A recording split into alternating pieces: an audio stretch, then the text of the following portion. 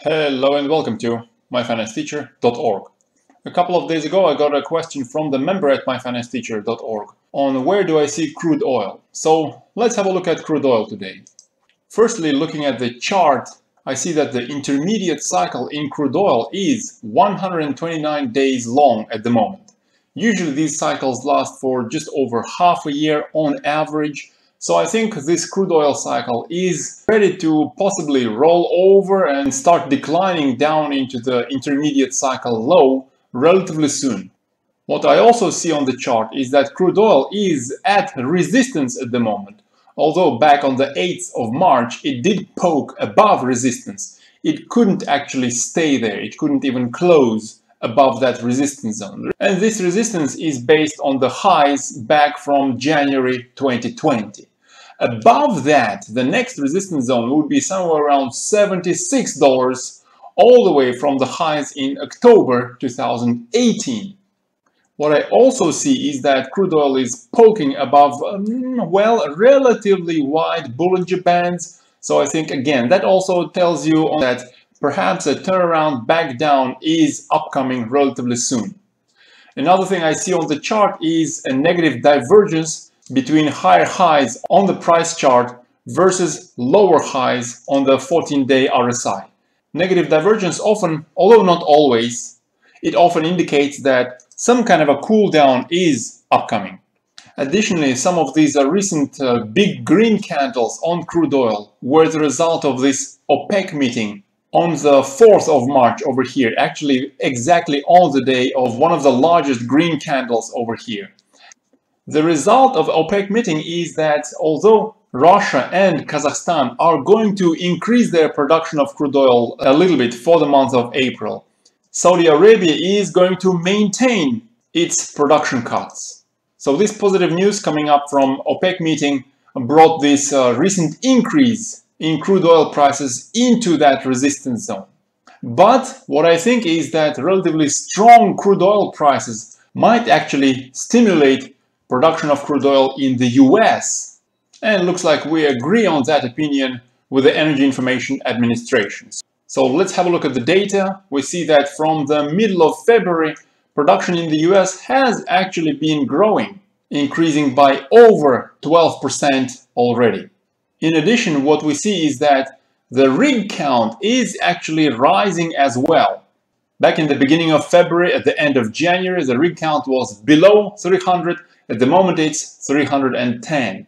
And this rig count bottomed all the way back in the middle of August, while crude oil, if you look at the price chart, actually bottomed much earlier than that. So there is a bit of a lag in the response of rig counts to the price action. So it will probably take a while for these relatively strong crude oil prices to push the rig counts even higher, but this additional production eventually is, in my opinion, going to push the prices back down, perhaps into that intermediate cycle low in another 2 or 3 months. A usual duration is, say, 180, 190, 200 days. So we possibly have another 2 to 3 months until crude oil is ready to give us an intermediate cycle low. How low would prices be at that intermediate cycle low? Well, one of your targets could be the support resistance zone, somewhere around $54 per barrel, which is based on January highs, January consolidation area, as well as February last year highs.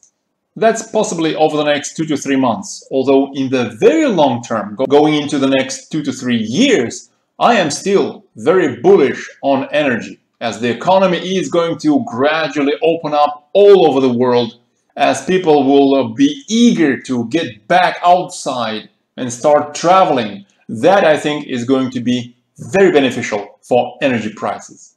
By the way, talking about opening up of the economy, let's have a look at the virus cases in the US. The most recent data is for the 10th of March this year, as you see.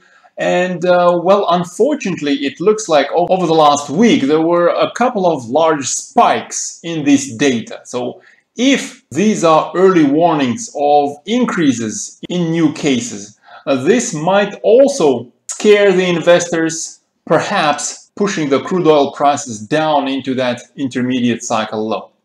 continuing to look at the fundamentals, as production has been increasing over the last couple of weeks, so too have the inventories increased as well. As you see, over the last couple of weeks, the increase in inventories has actually been quite large. However, this increase in crude oil inventories is kind of offset by a decline in the inventories of petroleum products. The different distillate products over here are near the bottom of the 5-year range, and actual gasoline products are actually below that 5-year range. Whereas in the top left corner, you see that the crude oil inventories have actually increased over the last couple of weeks. By the way, today new data on natural gas inventory is going to come out, and together with the members at myfinancesteacher.org, we've actually been observing and trying to take a sniper shot at natural gas prices. If you want to be informed on that, consider joining us at myfinancesteacher.org. I think a very interesting trading opportunity might be coming up relatively soon. And we'll have a look at the details once the new inventory data comes up for natural gas. And lastly, looking at the optimism index for crude oil, I would say that the markets are probably a little bit too excited about the oil. Remember, you want to reduce your positions, you want to sell whenever markets are euphoric, whenever markets are too excited about an asset. And whenever markets are pessimistic, whenever the proverbial blood on the streets is flowing on the streets, that's when you generally want to buy. This optimism index shows you that the intermediate cycle lows in crude oil generally take place when the optimism index is close to this green line around 30. Sometimes it's in mid-30s, although sometimes when a crude oil price drop is relatively severe, an intermediate cycle low doesn't come until this optimism index actually comes close to 20 rather than 30. And currently it's at 60. So you never know where the top will be. Perhaps crude oil will push higher into that next resistance zone at around 76 before cooling off into the intermediate cycle low. And for that reason, I still have very small positions in energy.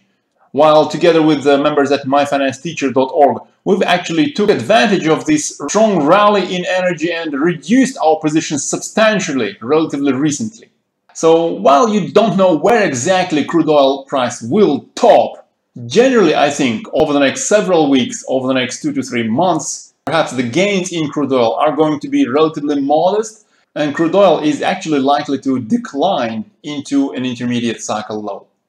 Do you agree with my analysis? Perhaps you don't. Let me leave you with this question. Do you see crude oil under $60 sometime by May this year? Let me know in the comments below. While you're there, remember to hit the like button and share this video with your friends. I wish you a pleasant day and good luck in your trades.